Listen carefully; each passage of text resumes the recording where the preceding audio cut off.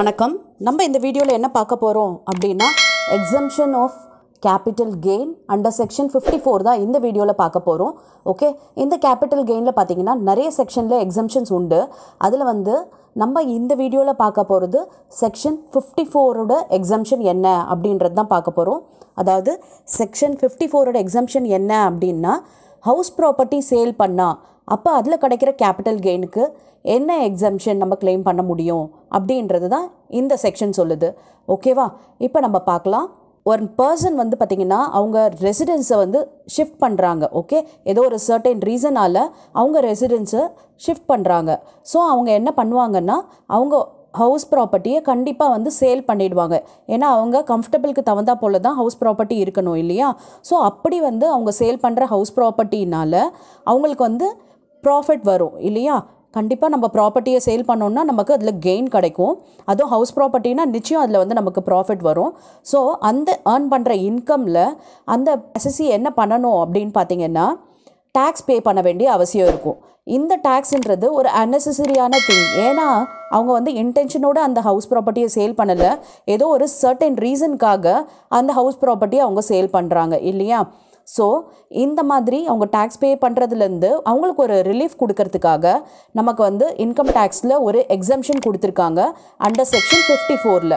Okay, அந்த tax பேயர் அந்த எக்ஸம்ஷனை மூலமாக அவங்க என்ன பண்ணலான்னா அவங்களோட டேக்ஸ் பேமெண்ட்டை கொஞ்சம் கம்மி பண்ணிக்க முடியும்.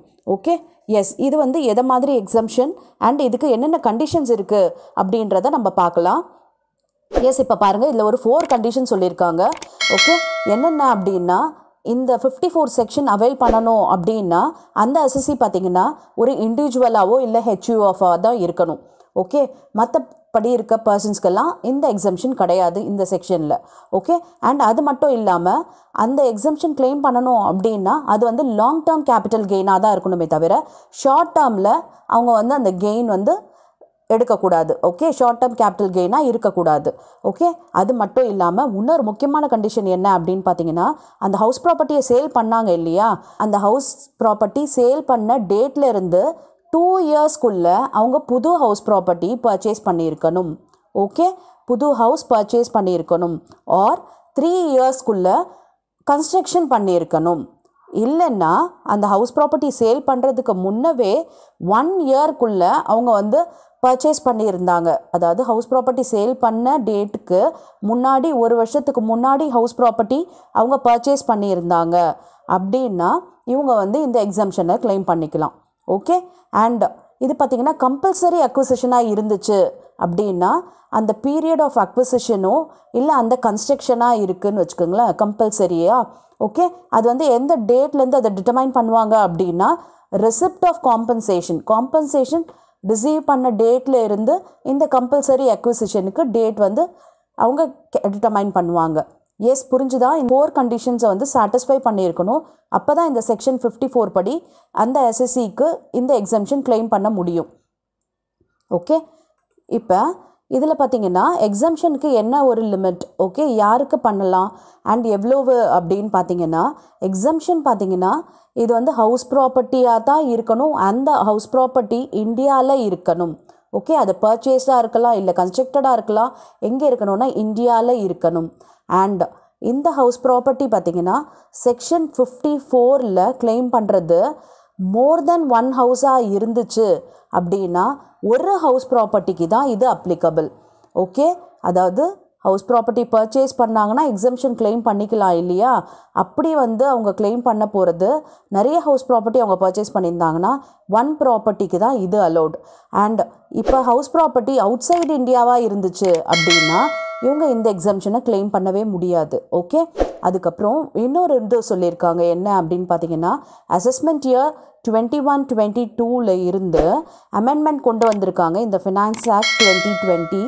என்னென்னா பாருங்கள், இந்த பெனிஃபிட் ஆஃப் எக்ஸம்ஷன் என்ன அப்படின்னு பார்த்தீங்கன்னா, 2 ரெசிடென்ஷியல் ஹவுஸ் ப்ராப்பர்ட்டியில் இருந்துச்சு அப்படின்னா அவங்க என்ன பண்ணலான்னா அந்த எஸ்எஸ்சி உங்களோட கேபிட்டல் கெயின் 2 crore மேலே எக்ஸீட் ஆகாமல் இருந்துச்சு அப்படின்னா 2 ஹவுஸ் ப்ராப்பர்ட்டி அவங்க பர்ச்சேஸ் பண்ணியோ இல்லை கன்ஸ்ட்ரக்ட் பண்ணியோ இந்த எக்ஸம்ஷனை அவங்களால அவைல் பண்ண முடியும்.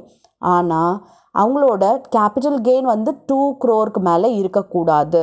அண்ட் இந்த எக்ஸம்ஷனை அவங்க கிளைம் பண்ணாங்க அப்படின்னா, 2 ஹவுஸ் ப்ராப்பர்ட்டிக்கான எக்ஸம்ஷன் கிளைம் பண்ணாங்க அப்படின்னா, அவங்க அதுக்கப்புறம் அவங்களோட எந்த ஒரு அசஸ்மெண்ட் இயர்லையும் இந்த காரணத்துக்காக இந்த 54ல் எக்ஸம்ஷன் கிளைம் பண்ண முடியாது. ஓகே, அதாவது நார்மலாக பார்த்தீங்கன்னா 1 ஹவுஸ் ப்ராப்பர்ட்டிக்கு இந்த செக்ஷன் 54 படி அவங்க எக்ஸம்ஷன் கிளைம் பண்ணிக்கலாம். அண்ட் அப்போ அந்த அசஸி வந்து 2 ஹவுஸ்க்கு அவங்க கிளைம் பண்ணணும் அப்படின்னு இருந்தாங்கன்னா 2 ஹவுஸ்க்கு பண்ணுறதுனால இந்த எக்ஸம்ஷனை இதுக்கப்புறம் அந்த ஹவுஸ் ப்ராப்பர்ட்டிக்காகவோ இல்லை வேறு ஏதோ ஹவுஸ் ப்ராப்பர்ட்டிக்காகவோ இந்த 54 செக்ஷனில் எஸ்எஸ்சி கிளைம் பண்ண முடியாது. ஓகே, எஸ், இது உங்களுக்கு ஒரு சம்மரியாக சொல்கிறேன் நான்.